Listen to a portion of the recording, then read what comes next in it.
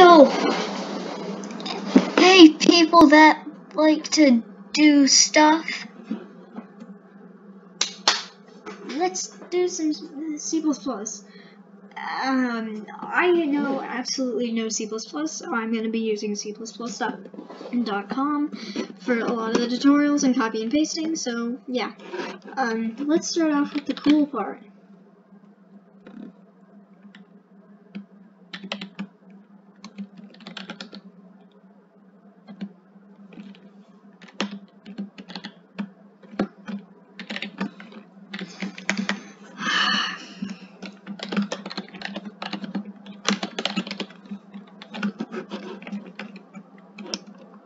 Just gotta change that. There we go. Now if we run it,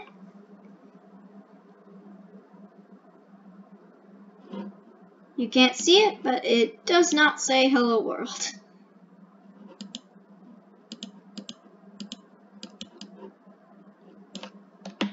Oh, there it is. Well, it said hello world. I'm gonna try that again. Okay, it worked. So, now let's do something a little cool, if you ask me. So, if you do something, let's make an input. So, if you don't know how to make an input's pretty simple. As you saw, this is an std cout thing. What it's doing right here, I have no idea what std means. I could search it online, but I'm not. Cout means the output, which is for me a little pop-up. For you guys, you can't see it, but that's okay. And then these are gonna, I have no idea what these do, but this is the string that you're gonna write and pop up in the output. Then the semicolon, just for it to work. So let's write an integer. We're gonna have to write an integer as input. Let's name it integer input. Yeah, you're welcome. Now, std, but this time we're gonna do std sin. Sin stands for cin. You probably knew that, but move on. Then you have to do the little, you're gonna have to do these except inverted. So you're gonna have to do a little boom boom. Then you're gonna want to write input and then put the semicolon. You may want to make sure it is exactly the same. Make sure exactly the same. And here, I'll try showing you guys the pop-up this time. Let me run it. Okay guys, for some reason that didn't work, but I got a little picture of it and I'll show it up on screen.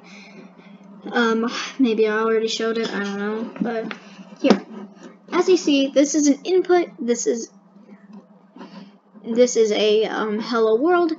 Now let's try looking at a function really quick. Help me C++.com. I'll be right back.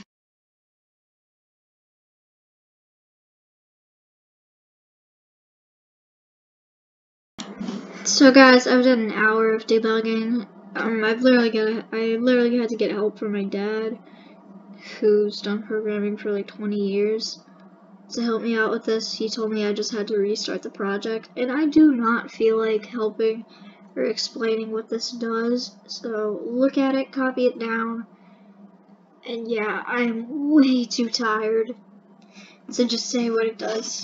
Actually, you know what? I'll just do it.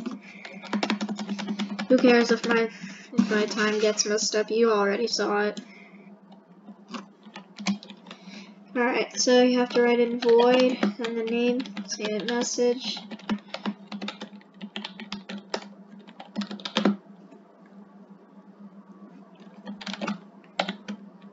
Then you got some curly brackets. Then you have to write it in. I hate debugging. Then you just have to write std boom cout.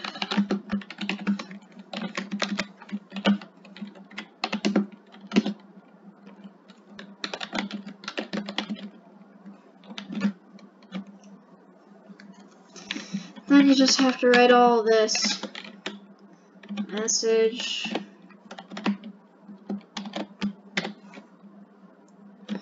Boom. Oh, remember, don't put a semicolon. They are a pain in the Yeah, well, you can't see it, but it did work. As you can see, there's no issues found. So, yeah. This is the function thing. Void equals unknown. Message is the name of the function.